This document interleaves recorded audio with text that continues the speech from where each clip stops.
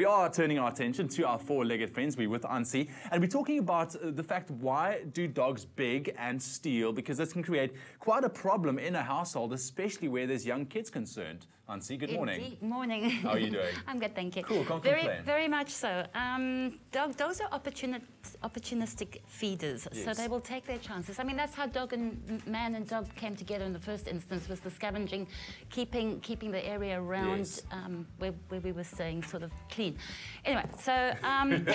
So we've got a little naughty puppy here. I just want to introduce our two lovely girls on this side. We have Danny and Leora. They're enjoying a lovely little breakfast with us this morning. Are you guys good? Give us a thumbs up. Love it, love it, cool. So the other reasons they'll steal is also if they're hungry, obviously. So okay. you probably want to feed them yes. Correctly. Yes. So make sure you're feeding correctly. And then children often are also to blame. Why are children to blame when it comes to this? Well, because they sort of give the dog tidbits, particularly from the table, and also dogs are only this high. I mean, the children are only this high. So the dogs and kids are all on the same level, and the hand of the child is sort of right there, just for the taking, you know. Yeah. So it's so easy for the dog to just help himself. Okay. It can be a little bit dicey and dangerous sometimes if left alone, because let's just see if Max. Let's just see if Max will do what he has to do. This is what will happen if left untreated. I mean, there we go, you see. Nice, this is one naughty puppy, eh? Wow. He's going to do all of that. Goes in for a second one, can you believe? So what we've got is a dog that'll even get up on the table to steal the food if needs be. Yeah. So what we want to do is we want to teach Max that he should do something different. Okay. That doing that something different is as rewarding as actually stealing the food. Okay. So if I ask him to go to his bed, and Max, first of all, you probably want to teach it down and stay first. Okay. Once you've got that under control and you're doing that, then you grab a whole lot of treats at meal times, come back and start your real training. Max, go to your bed, go to your bed. Lie down, lie down. Yes, good boy. Yeah. Now, we're going to feed him treats, lots of treats, furiously, fast and furiously. To keep him on his... Lie down, lie down. Okay, so just so he gets the message. Just so he gets the message that while I'm lying down there, lie down, and not at the table, lie down. Good dog. Yes, okay. Lie down. Wait, good boy.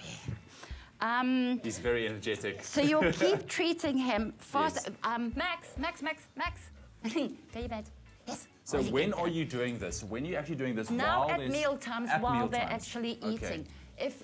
Good boy. Once you've got this part of it trained, where the dog understands that by lying down and staying where he is, it's far more rewarding, lie down, than actually going to steal food. Okay. He will start to gravitate to his bed, because experience has taught him that that's where all the goodies go and come. And good boy, there we go. You can see a little bit more. So basically, you just have to keep doing this up until he gets the message that it's fine. If he's in his place, he's sorted there. There's food. And what you'll do now is you'll start making the gaps bigger and bigger between the... lie down. Okay. Yeah, he's a good dog. Between the treats, until eventually you can ask him to go to his bed, have your dinner, and then give him a treat. So basically, I think a big no-no to note out there is to not feed your dog whilst you're eating. From the table. Absolutely not. Wait till you are finished if you want to give something. Because what happens is when the children feed the dog, the dog kind of believes that this is a legitimate source of food, and then he just helps himself, even if he's not given it or not handed it. He'll just help himself, because this is a legitimate source of food. Brilliant. So you don't want to create that. You have to, and it can get quite serious. We were just talking quickly. This is the last point. Our cameraman Mikey, give us a thumbs up there. He's actually been bitten in the face by a pit bull because he dropped his hot dog on the floor, and the dog was not trained, and he just went for it. So the condition, it can get quite serious. So best you address it from a very young age. Ansie, thank you so much. And girls, thank you so much. I'm sorry that the puppy stole your breakfast. All right, I'll make you another salmi. Okay, lovely. Too cute, too cute. But don't forget about the Bobtail competition, because they are giving away a Land Rover Defender 110 together with R1 million worth of family adventure prizes. All you need to do is get a Bobtail promotional pack like this one, and then SMS the last 4 digits on the barcode to 40511. The family prizes, the adventure prizes, will be announced at the end of every week, and You have up until the 30th of September to enter. Brilliant prize. Look out for these bags. You could win lovely bigs.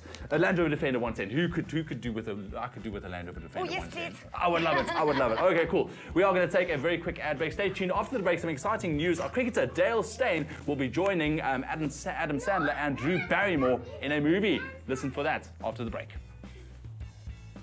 Katlejo's got nothing on Bob. Bobtail, SA's most loved dog food for strong South African dogs.